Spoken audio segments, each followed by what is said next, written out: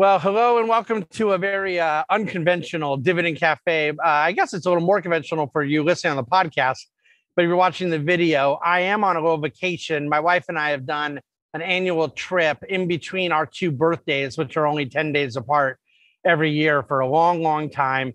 So we're actually out of the country right now, celebrating a little weekend deal away.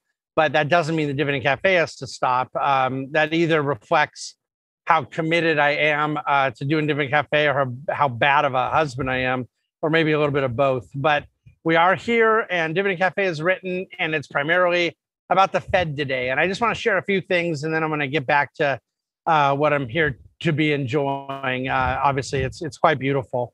I spoke last week about the three primary issues that I believe are macroeconomically sensitive to investors for not just days, weeks, months ahead, but I believe years and decades. And the three major categories I offered up were the inflation-deflation debate that I won't stop talking about, China and its ascendancy in the global economy, and then third, the Fed and really central banks overall and where they are headed in the years to come. And today, I just want to make a couple comments on that third category. I do think that we are limited in our imaginations as to how imaginative the Fed can end up being in the way that it intervenes into financial markets going forward. I don't believe, by the way, that their interventions have ever been anything other than well-intended. I'm a Fed critic primarily in the sense that there's a certain view of monetary policy I have that is not the monetary policy that is being implemented in modern times. But I am not a Fed critic who believes that these are bad people, or believes that they have bad motives, or believes in any kind of conspiracy stuff. I think most of the Fed critics that come from that school of thought have ruined the ability to criticize the Fed, because most of those people are insane. And primarily that insanity breaks down our ability to intellectually and credibly assess Federal Reserve activity. My view is that the Fed is emboldened after 20-something years of further and further and further interventions into healing parts of financial markets, that there has not been yet a limiting principle that has come in to speak to where they are doing more harm than good. And I think there is more malinvestment and more distortion being created than there is normalcy that they're allowing to implement into financial markets. Look, when I talk about conventional policy tools, it's the interest rate, and they have the interest rate down at zero. So you can't stimulate further borrowing when it is needed in the future when you're already at zero. So then what does that mean? You go from the conventional to the creative.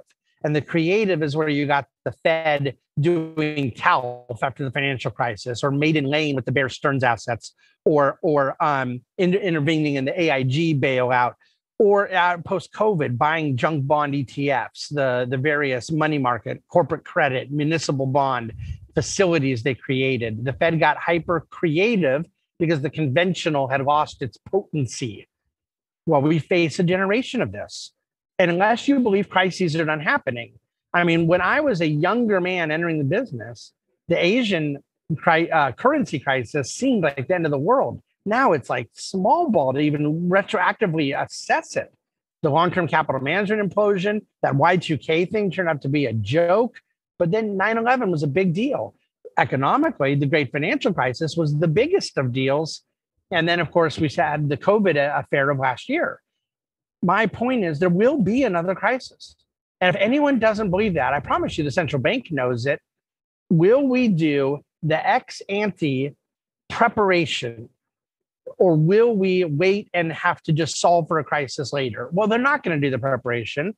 Americans are not good at preparing for crisis. They like to respond to crises. And that's where I think we are in the realm of central banking, which leaves a financial advisor, a professional investment manager who is responsible for outcomes for his clients in the future. It leaves someone like me in a very difficult position, because I have to plan on things that I don't know what they're going to be, when they're going to happen, how they're going to happen. And I have to do so not believing that the central authority who is most empowered around these things is going to be preparing either. I'm just stuck with their own future creativity.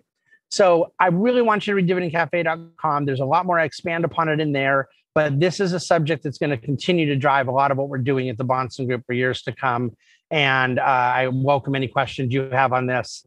And I am going back to my book and most importantly to my wife.